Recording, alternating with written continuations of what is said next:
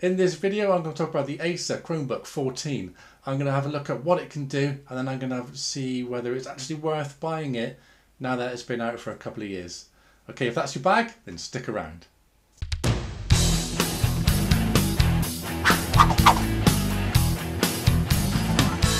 Hi guys, welcome back to Lee's Tech Room. I'm Lee, and this video is all about this Acer Chromebook 14. But before I go into that, I'm just going to quickly talk about my sponsor today, and that's Backblaze. Now, Backblaze offers a secure cloud backup for all your Mac and PCs for just £6 a month. You can back up all your data and all your files for just £6 a month. It's a no-brainer. Okay, so now if you need to restore all your data from Backblaze, you can do it on the web, anywhere on the web, or you can get them to send a hard drive or a flash key card overnight on FedEx, then just back up all your data and then send it back to them. Job done. Get peace of mind knowing that your data is backed up on the cloud securely with Backblaze. Visit backblaze.com/Lee Barnes to receive your fully featured 15-day free trial.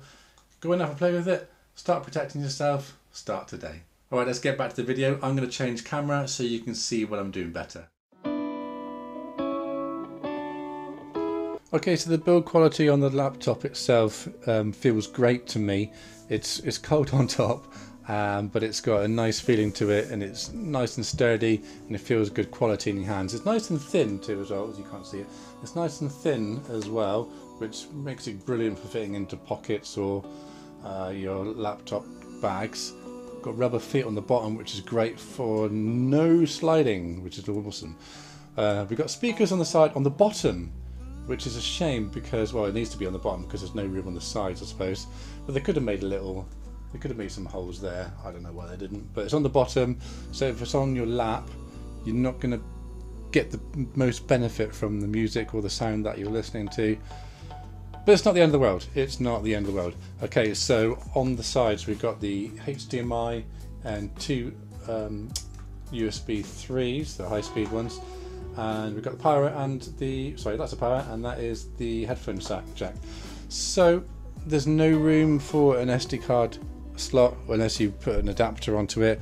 You can get the external hard drives to go onto there, which is going to be what you really need to do. If you're going to have any sort of storage on there, then that's what you want. You're looking at, on this particular item, this particular model, there's a 4 gig of RAM and only 32 gigs of flash storage, so it's lightning quick, but just not an awful lot of room. Obviously you can install apps and stuff, but you don't want to be installing games or anything big because you're not going to get anywhere unless you have the hard drive, but then you can't play it or use those apps unless the hard drive is plugged in. So, you know, catch 22. Okay, so because it's a flash drive, you don't actually need to turn it on. It does turn on pretty quickly, as hopefully I shall demonstrate it for you now. I didn't press anything, and there we go, it just turned on its own, which I like that. I think it's good. It just cracks on, opens up itself, and then we're good to go. It's a full HD, so it's 1920 by 1080. I'm going to try and type whilst I'm talking. Can I do that? Yeah. Yeah, so it's full HD, which is brilliant, and I think on other brands on the same price range you're not going to get the full HD. So when you're streaming or when you're playing games, especially watching YouTube videos, you've got really good quality as well.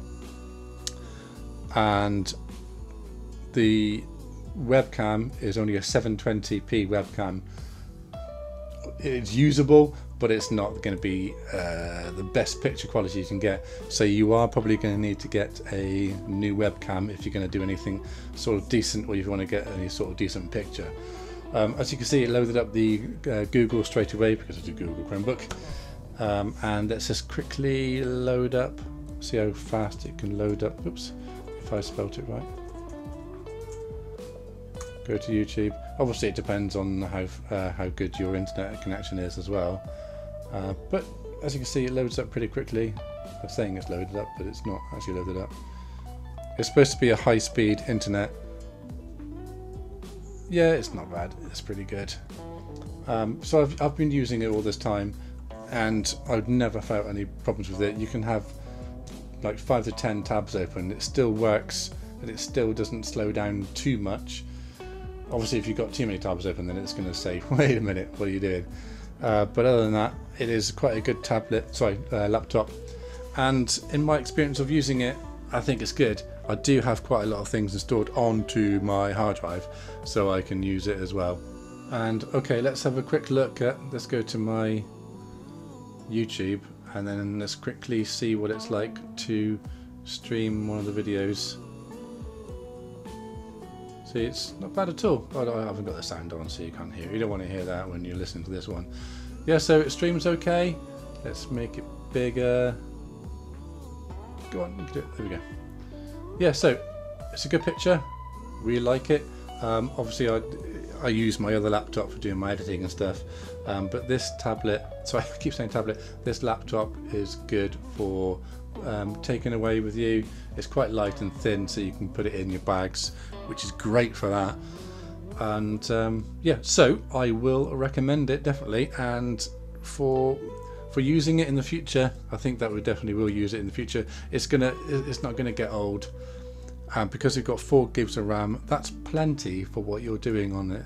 And if you want to buy it now, I would suggest go for it, because they are quite a good price at the moment, and they're so fast at opening up and searching. It's basically, I keep on calling it a tablet, but it's basically a tablet. It's just a big tablet that you can store a little bit of apps on it, and it fits in your small laptop bags, and you won't even notice it's in there.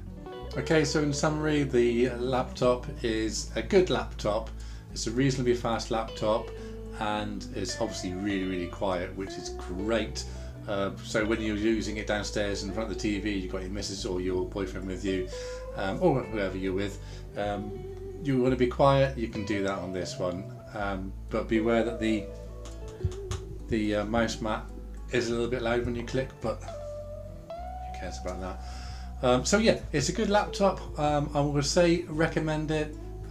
You can buy it quite cheaply at the moment, which is great, because his competitors are a little bit more expensive than that. This particular model is only a couple £100, which is amazing price for what you get.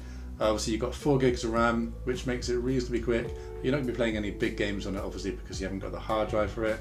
It's only 32 gig flash drive, which is fine. So it makes it nice and fast for turning on and using for streaming and watching things, or even just looking at your emails. But obviously you need to get a bigger hard drive, an external hard drive, or you're going to be using the cloud storage if you want any more bigger storage.